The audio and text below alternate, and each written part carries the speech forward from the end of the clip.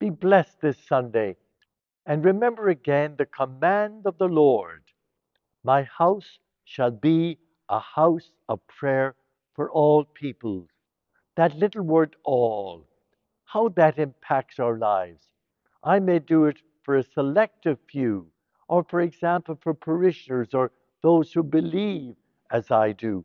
But God says, my house shall be a house of prayer for all. Is that the attitude I have, you have? If not, we need to reflect and renew and then re engage with God's way, not with our own limitations. That little word all, think about it again today. How challenging is that for us in this day and age? But I still can't get away from it. It's God's call and God's challenge to us, is it not?